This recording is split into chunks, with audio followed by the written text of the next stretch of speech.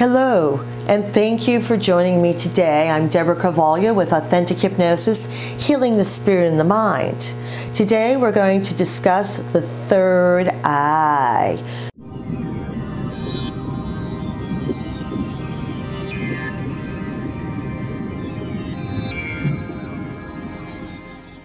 It is a third eye, and it affects our pineal gland, which is actually in the center of our brain between the two hemispheres, and it's shaped like a little pine cone, not this big. It's a very intuitive, perceptive gland that is probably closed. In many people, unfortunately, is calcified. So you are not open to retrieve and accept divine messages to the spirit world. And it is imperative to start thinking about perhaps removing sodium fluoride from your foods, your diet, your water, your toothpaste, your mouthwash, to help start opening that up. The Nazis and the Russians used sodium fluoride by all of the water that they held in tanks to be able to control all of those prisoners of war, as well as to be able to not only control them, but it made them docile. So it's really imperative to start thinking about what you put into your food source. Look into this. These are just little tidbits to get you going, to get your third eye open, to get you asking, wondering, questioning. Do some research. Check it out. Also, another great way to open up your third eye, to get in touch with the divine and really start being able to astrally project, or at least get out of your third dimension and retrieve messages from the other side, is to just kiss somebody right on their forehead, between their eyes. They will sleep like a baby, okay? And try to get someone to kiss you in your third eye too. It will open it up, and it will also allow you to sleep beautifully. Another great way to open your third eye is stargazing. So the best time to do that is when the sun's pretty mellow in the sky.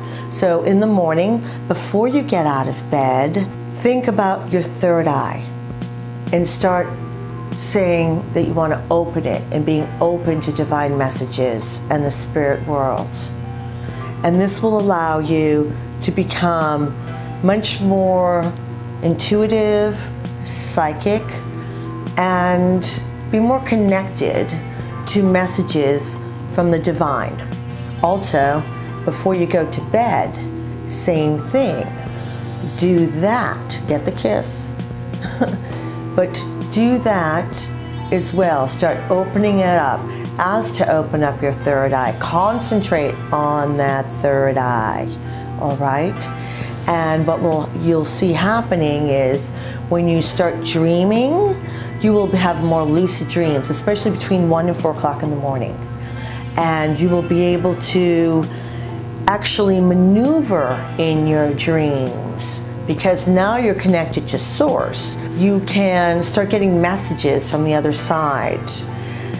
It's a beautiful thing. Whenever you're working with your chakras, you're opening up those energy points. You're raising the vibration, which makes you healthier, happier, all-seeing, grounded, depending upon what chakra you're really working on.